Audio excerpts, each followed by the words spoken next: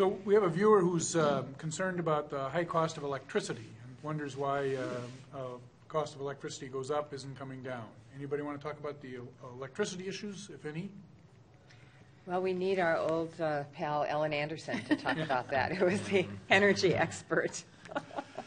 Well, part of it is our drive towards other alternative resources to produce electricity, which are greener and beneficial for the environment, but they also tend to add cost.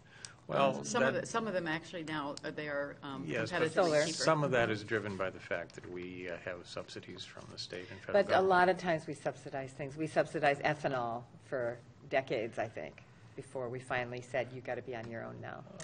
But now right. I think XL would say that.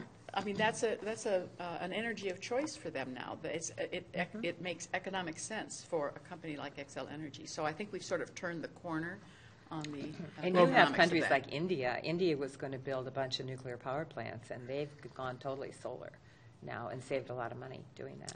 Well, and of course you've got other examples that run the other way. Germany, for example, has discovered issues with moving to solar that having to do with the intermittent nature of that fuel source and finding that they actually need to rely more on coal. I think wind. I think they rely a lot on wind. Wind is also I don't an know issue, that yes. they're doing coal. And so there's still research on storage. I mean, obviously storage is something that... There's Ellen Anderson again. There you go. Well, All right. from Well,